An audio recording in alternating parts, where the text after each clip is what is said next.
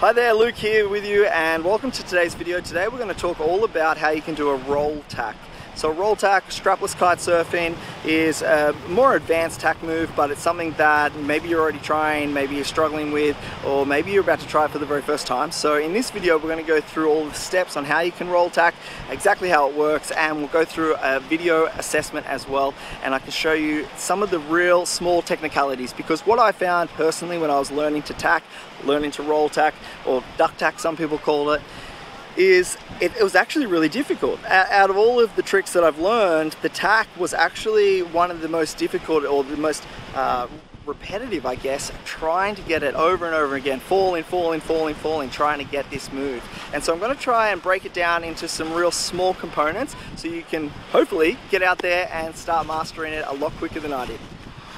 So a quick overview of how the roll tack actually works. A roll tack is a transition move, so you'll be heading in one direction, you're going to head back the other direction. As we're coming along on our heel side, we actually roll under the kite the same way that you would actually do a back roll. So your forward, if I'm heading in this direction, wind's at my back right now, my forward shoulder rolls up like that. At the same time, we'll probably sheet out a little bit, you go around, body motion, and you head back the other way. Now if you're looking at that without a board, you'll see that that is essentially just a back roll transition. If you were on a twin tip, it's a back roll transition, but with the strapless board we actually keep the board on the water, and hopefully, or you can keep one foot in contact with it all the time to control it, or you can even lift up a little bit and land back on it again. But really it's just a very small back roll, nicely controlled with your bar so you don't lift up too much, and at the same time we steer the board around. So it can start by bringing the kite up, it's going to head back the other direction just like a normal normal transition if you've done any other transitions. So basically the kite's going to head over past 12. If you can think about it in that, as we start to come into the tack, start to move the kite up and really push against, so carve upwind as hard as you can. In order to carve upwind, typically you have to sheet out, so you carve right upwind, bring the board with you still on the ground, and at this point start to look where you're going to go, and you actually dive the kite back down because you're leaving your front hand, well, what was your back hand becomes your front hand, and you dive the kite down into a power stroke. This is probably one of the key points about doing a duck tack, is that that kite motion is one motion, and you need to be thinking about doing the power stroke when you're backwards. Power stroke like that, and it pulls you back in the direction you want to go.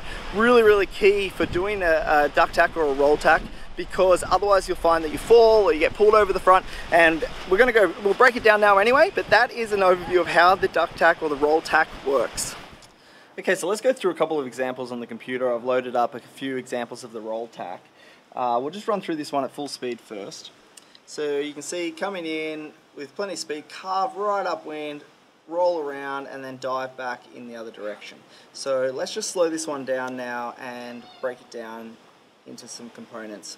So as you're coming in with speed, it allows you to sheet right out and drive right upwind. So you can see right there, the board is almost, we just talk about the board first, and then we'll talk about the body and the kite. So the board, I'm still attached to it, like my foot's only just coming off now, but the board's almost turned all the way around into the position that to go back the other way. As you get behind, sort of facing backwards or halfway through the roll, you can see in this example what I'm doing is actually taking both feet off. The board sort of stops, and then I'm putting both feet back on the board. At the same time, diving the kite down with that front hand, and that power stroke is what pulls me out of it. But what I want to show you is in the next example, this one, trying to stay a little more in contact with the board. So same deal, carving up in really strong carve, trying to carve that board all the way around. But if we go back, you can see in this example, as carving around, my front foot is still attached to the deck for as long as it can be before I try and switch that, only just now, try and switch it out and put the other foot on the deck to continue. But what's important to note really is that the board, you're really trying to carve the board as far around as you can, so that you don't have to catch it and then drive the other way. I really like getting on that rail and trying to carve as far as you possibly can, so now the nose of the board's already sort of in the direction that you want to go. If we look at this example again, so now in this next example we've got Francis. So what I really like about Francis's tack is you can see that if we pause and go through this one, you can see Francis is really committing to the shoulder. So she drops her arm right back to get that rail and to get that roll underneath the bar. And right here, very good on the feet as well, so keeping that foot engaged, which helps to not lose control of the board halfway through. And then the rest of it's exactly the same, where you're basically sheeting out, going through it, and then sheeting back in to power stroke the other way. Okay, so here's a fully zoomed out example, and in this example you can see the kite as well. So we'll run through it one time, and the kite straight back down and power strokes the other way. So you can see starting to commit to the rail, so starting to carve upwind. The kite's already starting to come over your head. So by the time the board is pointing upwind now, you can see the kite's already starting to move slowly back to the other direction. And start to pull down. I know it's hard to see on the GoPro here, but start to pull down with that front hand and stroke the kite all the way down really strongly. This is really important.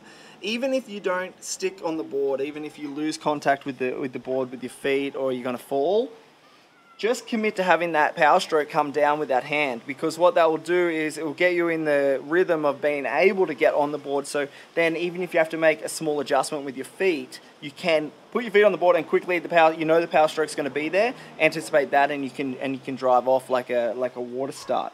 If you don't do the power stroke every time, then you'll find that it's really frustrating actually learning. So this one is headed the other direction, and I want to show a couple of things with this one. So that's at full speed, and if we just go through it again, what you might notice is right here I've actually got both of my hands on the bar instead of one hand, and you can see that it actually is quite a lot more awkward. So by having both hands on the bar, one of the problems is that it makes you tense up through the shoulders here, and it makes it a lot less comfortable.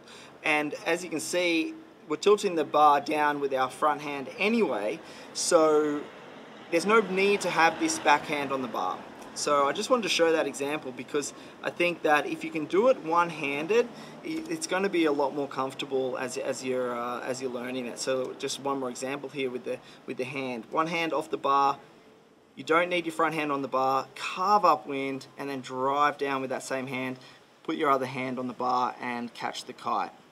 So one more example here, just going slowly through it. Nice amount of speed is going to make it easy. Start to carve upwind, sheet out, and then as you're coming around, you're going to switch your feet here, and at the same time you can sheet in, which is going to help hold you up, and dive the kite the other way. Now, one point I wanted to show about this example, if we just go back, this example, you can see my back hits the water, so this is not great technique.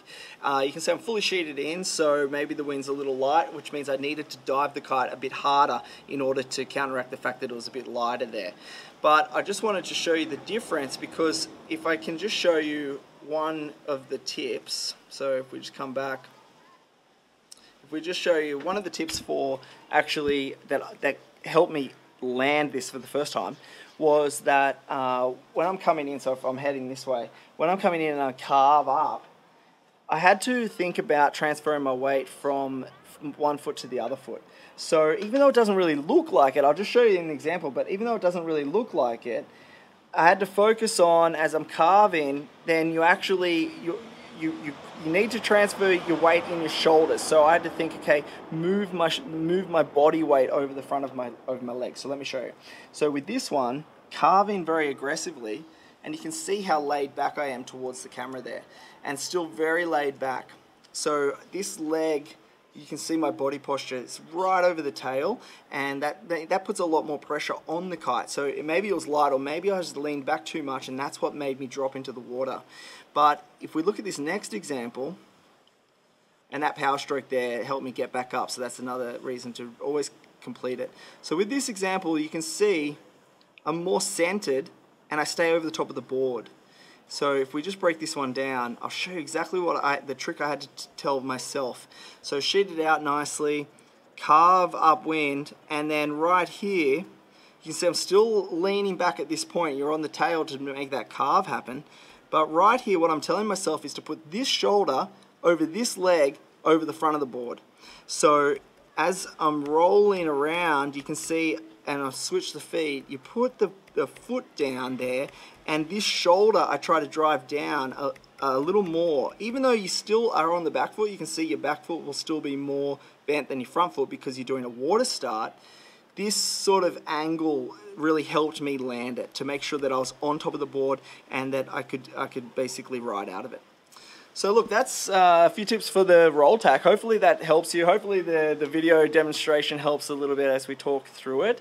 If you've got any more questions, let me know. It feels really smooth once you get it. It's actually a lot of fun, and you can do it by by taking your feet off or trying to keep one foot on and replace it. I think the most important takeaways for me was really that kite motion, making sure it's one continuous motion and commit to that power stroke no matter what. Trying to do it with one hand was really nice as well, because then you remove the temptation to sort of clutch in with both hands and have the kite at 12. Like you can see, that was a bit awkward in that other example of mine. And I think that for me, it was, and even still today, it's telling myself, okay, I'm coming around, I'm going to have to transfer my weight to my other foot that's going to be in the middle of the board, or in my front foot, my new front foot. So I'm on my back foot, but it's going to switch, and I have to move to the front foot there to be able to stand on top of the board more and ride out of it. That's it. Okay, thanks for watching, guys. Luke here, Flukes Kitesurfing, and we'll see you in the next one.